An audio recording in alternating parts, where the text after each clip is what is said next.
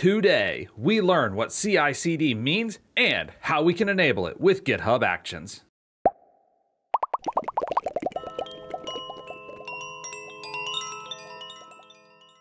Welcome to this video on GitHub and DevOps. My name is Kevin Fiesel, and I'm the proprietor of Catalaxy Services LLC, a consulting firm which specializes in work all across the data platform space, especially SQL Server. Our prior video covered using GitHub Actions to implement infrastructure as code. In this video, we're going back to the application development side of the house and see how we can use GitHub Actions to implement CI/CD practices. But before we do that, maybe we should take a moment and talk about what CI and CD are and why they're so useful. You know where to go. When we talk about CI/CD in the GitHub world, we're referring to two concepts known as continuous integration and continuous deployment. First up, let's talk about continuous integration. The idea here is that we are frequently committing code into a shared repository. But it's not just about checking in code. This is an opportunity for us to test the code and make sure that things work the way we expect it to. There are a variety of tests we can perform as part of continuous integration. Linters are the first type. These are rules engines that check your code for validity and quality. In interpreted languages like a JavaScript or Python, linters help us find syntax errors that would cause the code to fail. They also help us with code quality. If your code technically works but isn't the best way to perform a task, a linter could help you find the issue. You can even use linters for finding security issues. In compiled languages like F#, we already have a compiler that runs a series of syntactical correctness checks, so linters help us more with the latter two cases rather than finding syntax errors. The next type is what I might bundle together as classical test types. We have unit tests, whose intent is to test one bit of functionality in isolation. We have integration tests, which are there to test how different systems integrate together. As developers, we tend to merge a whole lot of things into integration testing, but if I were to break things out a little further, we have system tests. System tests give us an idea of how an entire system behaves, not just a single function or a specific integration point. And regression tests provide us a suite of specific tests that we can add after finding a bug in the code, ensuring that we don't reintroduce the error in the future. There are plenty of other test types, but I'll emphasize one more here because we'll spend more time on it in a later video. Security tests. There are some built-in GitHub capabilities that make security testing much easier. And the nice thing is that most of it is freely available for open source repositories. The next part of the acronym is continuous deployment. Sometimes you'll hear about continuous deployment and sometimes about continuous delivery. Let me disambiguate that here. We've talked about continuous integration, or CI. As for continuous delivery, this is where we have an automated process for release after we successfully build and test the code in our CI process. We make it so a human can push a button and deploy out the latest successful build of our application. Then we get to continuous deployment. With continuous deployment, we remove the human George Jetsoning his way through the process. If the build passes all of the existing tests and pipeline stages, we ship it right then and there. We don't need a person to babysit, waiting to push a button to move it out. Continuous deployment does require more trust than continuous delivery. So for existing products and existing systems, you'd probably want to transition from continuous delivery to continuous deployment over time. We are under no such restrictions, however, so let's just cowboy our way into CI/CD. This demo covers Exercise 3, Task 3 of the training on implementing DevOps practices. We are going to do quite a bit here, as you can see on the screen. We'll create a new GitHub Actions workflow for .NET apps. We're going to need to build a C# project in 3 steps: restore packages, build the project, and run our existing test library. After that, we'll build a Docker file and containerize the .NET project, storing it in our container registry. But that's not enough. No, we're going to add a second job after that. We'll authenticate to the container registry and deploy the container to each environment in turn. In practice, we'd probably want to have different actions workflows for different environments, but we'll do it all in one stop here just to show you that it's possible. So let's get started. The first thing I'm going to do is create a new service principal. I'll show you the command, though it will require that you put in your subscription ID, so I don't want to do that here. When you run this command, you'll get back a block of JSON. Copy the entire block of JSON you get back. Then switch over to GitHub. In the settings page, we'll navigate to the security menu and into the secrets and variables section. Inside here, I'll choose Actions. Then I'll add a new repository secret, which we'll call Azure Credentials. This is an example of what the JSON output should look like. I'll save the secret, and now it's available to us in GitHub. Now that I've done this, let's create a new GitHub Actions workflow. I'll navigate to the Actions page and choose the New Workflow button. Scrolling down to the Continuous Integration section, I want to configure a .NET workflow. There are a few things that look similar, so make sure you get the right one. This takes us to a YAML interface with a template. Let's first talk about what's on this template, and then we'll talk about what we need to change for our project. This starts with a name, calling it .NET. Then we can see that the workflow will run whenever we push directly into the main branch, or whenever there is a pull request into the main branch. There is one job in this workflow, and that job's name is build. It runs on Ubuntu and has a few steps. Our first step is to check out the code onto our GitHub Runner virtual machine. Then, we'll make sure that the latest version of .NET 8 is installed on the runner. The next step after that is to restore any NuGet package dependencies we have using the .NET restore command. Once we have all the packages we need, we can build the project. Assuming that the project builds successfully, the final step in this workflow is to test the project. Once we get all the pieces in place, this will give us our continuous integration solution.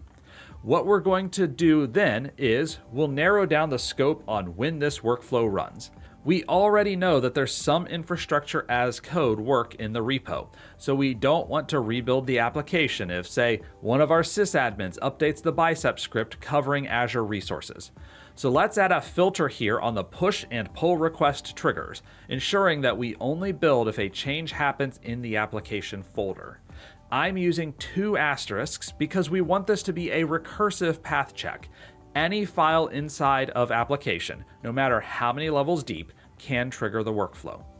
I'm also going to add a workflow dispatch trigger, as sometimes I may want to kick off the build manually. Next, we'll go down into the job steps and add a bit to the .NET commands. We're going to need to point to the csproj file because it's not in the root of our repository. I'll paste in the location, showing that it's the Razor Pages test sample project.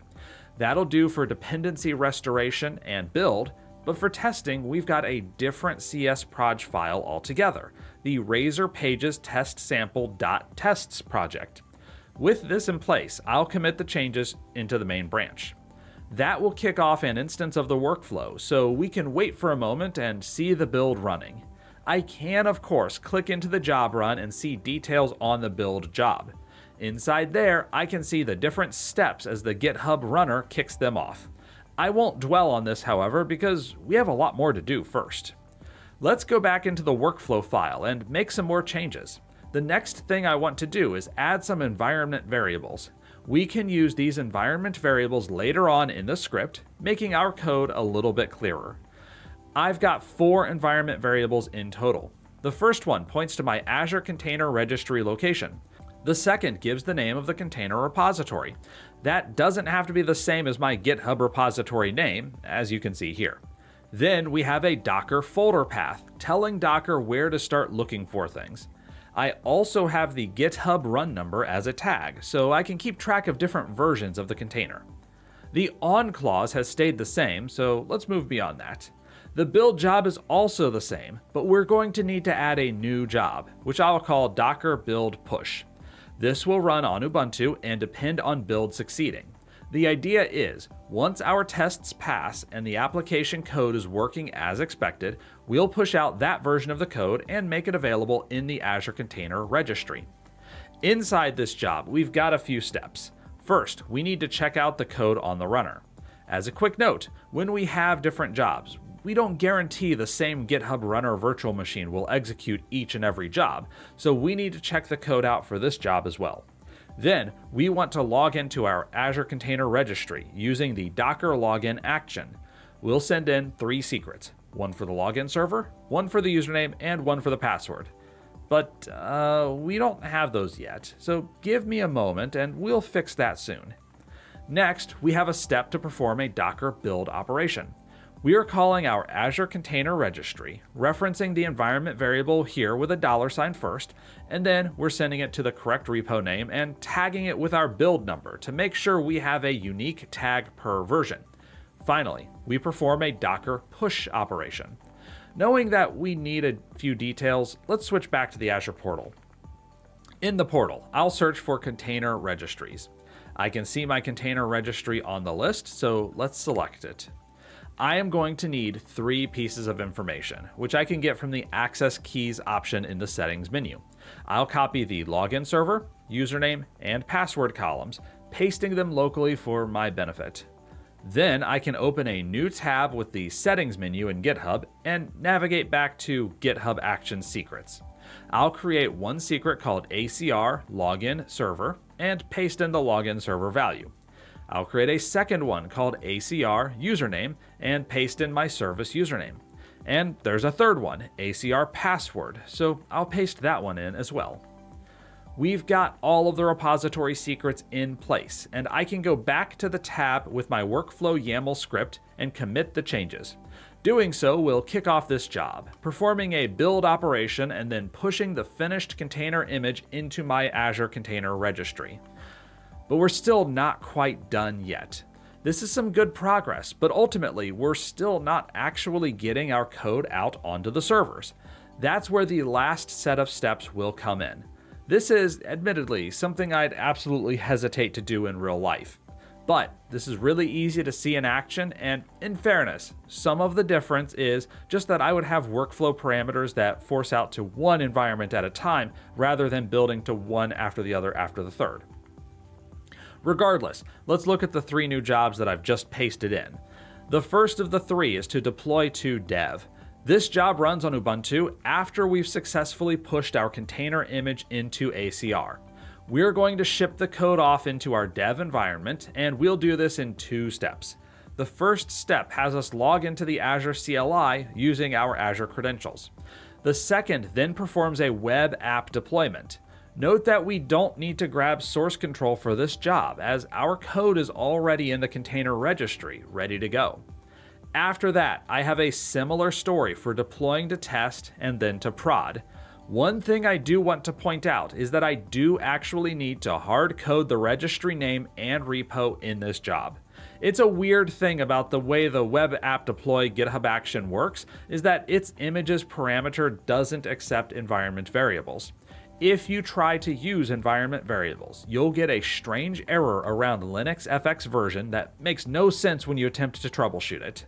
Basically, this sucks, but we'll deal with it. Once we commit those changes, we will once again begin the cycle. Now there are 5 jobs that run one after the other. I'll pause here and wait until everything is complete.